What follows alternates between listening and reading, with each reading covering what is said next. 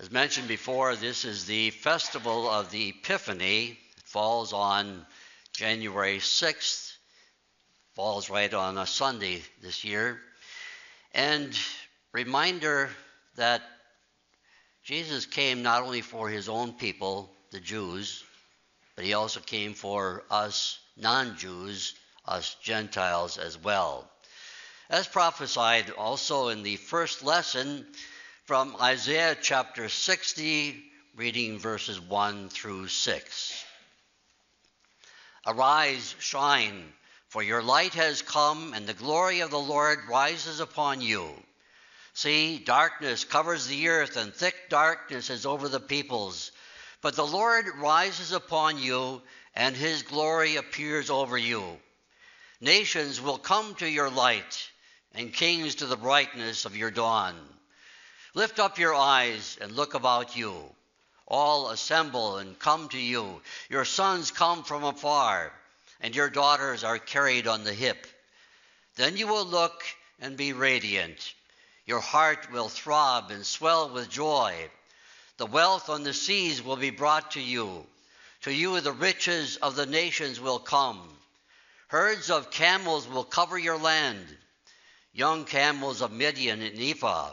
And all from Sheba will come, bearing gold and incense and proclaiming the praise of the Lord. This is the word of the Lord. Our second lesson this morning is recorded in the 3rd chapter of St. Paul's letter to the Ephesians, reading verses 2 through 12. The Apostle Paul, special apostle, called to be the apostle to the Gentiles, and you see what this means to him. Surely you have heard about the administration of God's grace that was given to me for you, that is, the mystery made known to me by revelation, as I have already written briefly. In reading this, then, you will be able to understand my insight into the mystery of Christ, which was not made known to people in other generations, as it has now been revealed by the Spirit to God's holy apostles and prophets. This mystery is that through the gospel the Gentiles are heirs together with Israel, members together of one body, and sharers together in the promise in Christ Jesus. I became a servant of this gospel by the gift of God's grace given me through the working of his power. Although I am less than the least of all the Lord's people, this grace was given me to preach to the Gentiles the boundless riches of Christ, and to make plain to everyone the administration of this mystery, which for ages past was kept hidden in God, who created all things. His intent was that now, through the church, the manifold wisdom of God should be made known to the rulers and authorities in the heavenly realms, according to his eternal purpose that he accomplished in Christ Jesus our Lord.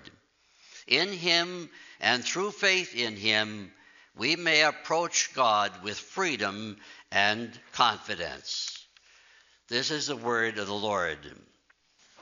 The Holy Gospel today, and also the basis for our sermon meditation, is written in the 2nd chapter of St. Matthew, reading the first 12 verses. After Jesus was born in Bethlehem in Judea, during the time of King Herod, Magi from the east came to Jerusalem and asked, "Where is the one who has been born King of the Jews? We saw his star when it rose and have come to worship him." When King Herod heard this, he was disturbed, and all Jerusalem with him.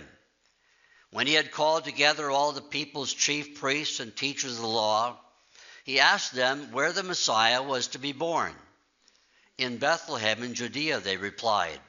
"For this is what the prophet has written, but you, Bethlehem, in the land of Judah, are by no means least among the rulers of Judah, for out of you will come a ruler who will shepherd my people Israel." Then Herod called the Magi secretly and found out from them the exact time the star had appeared.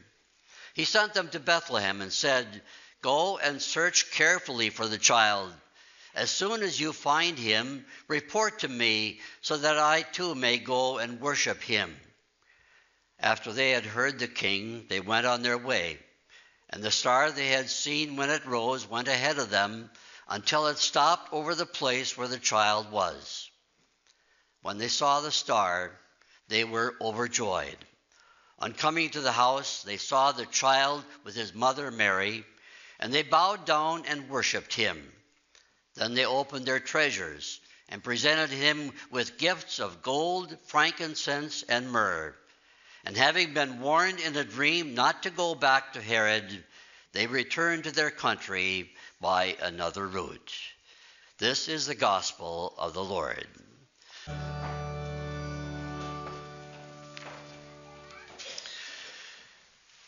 Grace and peace and joy are yours from God our Father and through our Lord and Savior, Jesus Christ. Amen. Our text is the gospel lesson that was just read from Matthew chapter 2, just reading a couple verses from the end of the text there. When they saw the star, they were overjoyed. On coming to the house, they saw the child with his mother Mary, and they bowed down and worshipped him.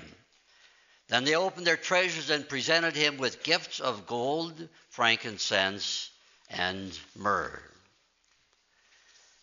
And this is the gospel of our Lord.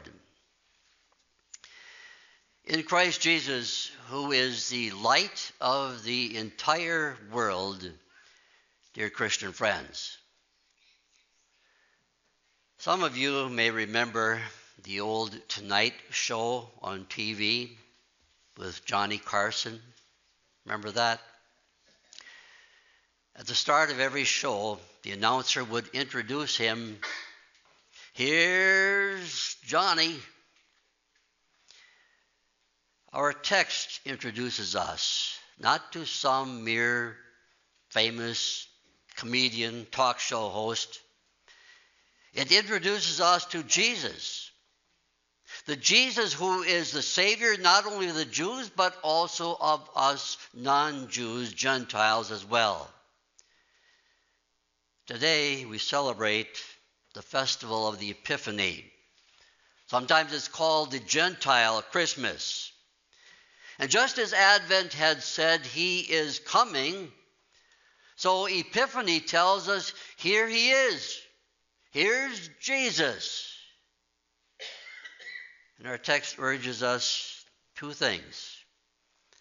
Keep on seeking and finding him as your Savior, and keep on serving him as your King. The account of the wise men is perhaps quite well known, yet it remains somewhat of a mystery, doesn't it? Exactly who these men were, where they came from, how many of them were they, and what kind of star guided them, we don't know that. All we know for sure is what the Bible tells us, that after Jesus was born in Bethlehem, there came Magi, wise men from the east. They came to Jerusalem. They were seeking him who had been born King of the Jews. Now, these men evidently were scholarly men, and they had seen a special star. That special star, they were convinced, would help supply a special need they felt in their lives. You see, the Holy Spirit was at work in their hearts, giving them the conviction that finally the promised Savior had been born. And now those Magi wanted to know him personally. Not just know about him, they wanted to know him, the Messiah, better. Now, to alert them as to what had taken place in the little town of Bethlehem, and then to guide them there, God had sent that special star. And that star led them to Jerusalem, the capital city of the Jews, thinking that, they would find the object of their search there.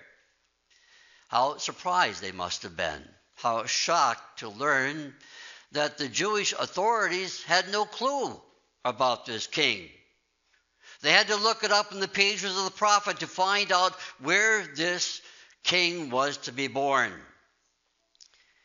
But yet those wise men did not let this interest stop them, did it? They would allow no obstacle to sidetrack them in their search.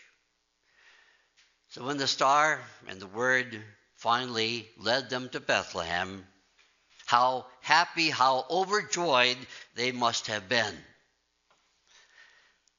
But you know, that same decision and determination to seek and to find Jesus as our Savior and to know Him personally, that must remain our number one priority in the new year. That's simply because we have the same needs as those wise men, don't we? Do we perhaps carry a huge load of guilt, maybe because of some skeleton in the closet? Do we have personal and family problems to solve? Do we need some uplifting because often we are down and discouraged? Then we need to know this Jesus, God's Son, come down to earth because He came to save us from our sins too. We need to keep the fire of God's love burning brightly in us as well, because without that fire, without that love, we soon grow cold toward God and toward our fellow man. Epiphany says, here's Jesus. The Bible reminds us, grow. Keep on growing in His grace. Because a stronger faith means a firmer hold on heaven and also greater joy in Jesus while we're yet here on earth. In 1847, a Dr. James Simpson discovered the miracle of chloroform. People could be spared some of the severe pain connected with surgery. Today we would be terrified, wouldn't we, even to think of going under the knife while we're still conscious. But this breakthrough was one of the most significant medical advances in years. Sometime later, Dr. Simpson was lecturing in a college classroom, and a student asked him what was his most important discovery. Most of the students present assumed that he would refer to chloroform.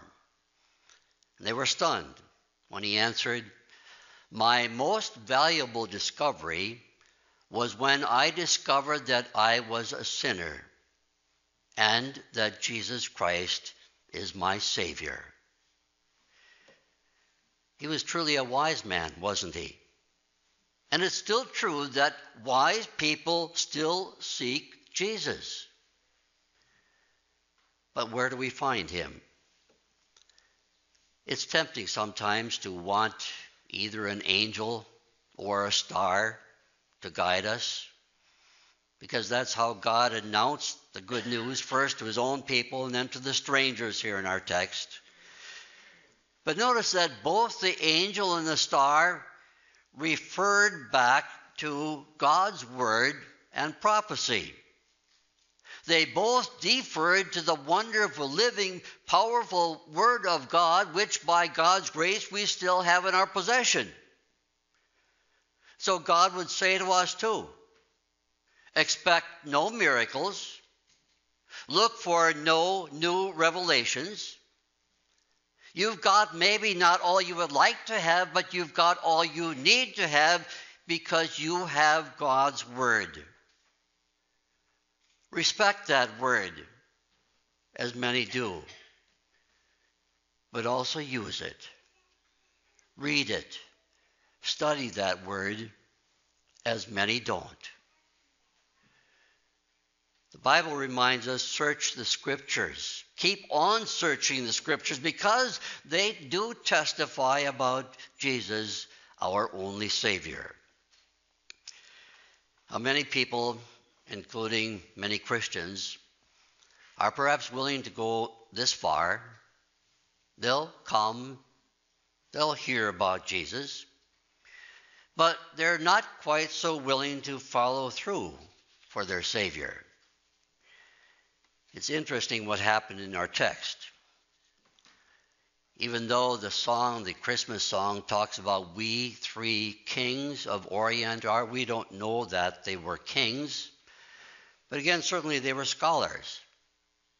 And yet they did not let all their wisdom turn them away from seeking and finding Christ. Nor did they allow the lowliness of his appearance, the poverty of his appearance, stop them from worshiping him. They bowed low before the baby Jesus. They offered themselves in complete surrender to him who was and is King of kings and Lord of lords. What their eyes perhaps did not see about him, their hearts by faith recognized in him, God's Son, now come to be their Savior. And so they worshiped him. And part of their worship was their gifts to him. Gold, incense, myrrh. Nothing was too much, nothing too costly to prove their love for him. Now, we might be impressed with their gifts, but I think what should really grab our attention is their service. Service given to a tiny little child whom they knew to be their Savior. As their Savior, they knew he had a claim on them, on their lives. Not only was he the Savior of their souls, he also wanted to be Lord, Master of their everyday lives. They knew they had this one Savior, and they knew that also for the rest of the one life he had given them, they wanted to spend that in serving him. Now, what are we talking about here except good, sound, solid Christian stewardship? I think these magi are shining examples of what to do, not only with the treasury entrusted to our care, but also all the time, all the talents, the gifts he has given us. You see, it wasn't the easiest or the most convenient thing to travel all that way to Bethlehem. They lived hundreds of miles away. They were probably busy too. But they took the time necessary. They made the sacrifices required because their Savior was that important to them. Is he no less so to us today?